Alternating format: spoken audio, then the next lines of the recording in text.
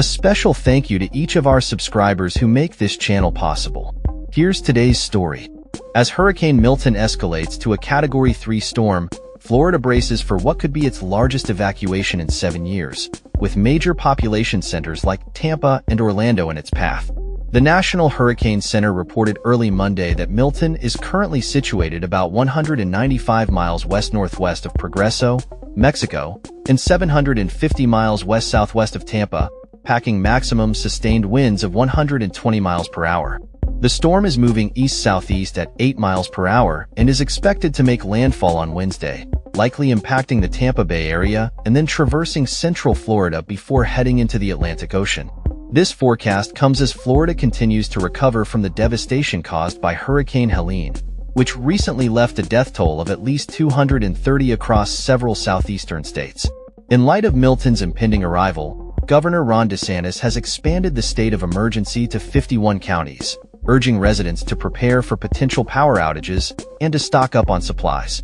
Approximately 7 million people were evacuated during Hurricane Irma in 2017, leading to severe traffic jams and long waits for fuel.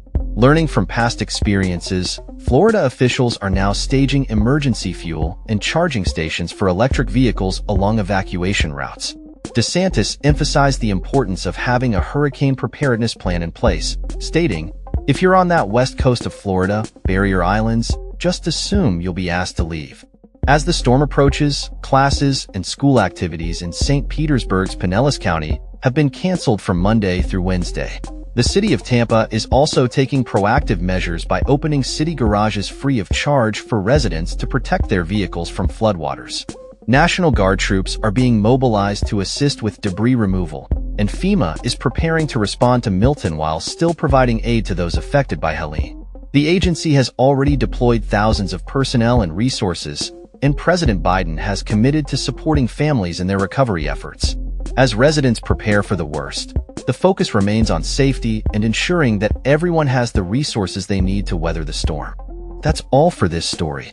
We upload videos every day covering many different subjects, so hit that subscribe button to stay informed. Thanks for watching.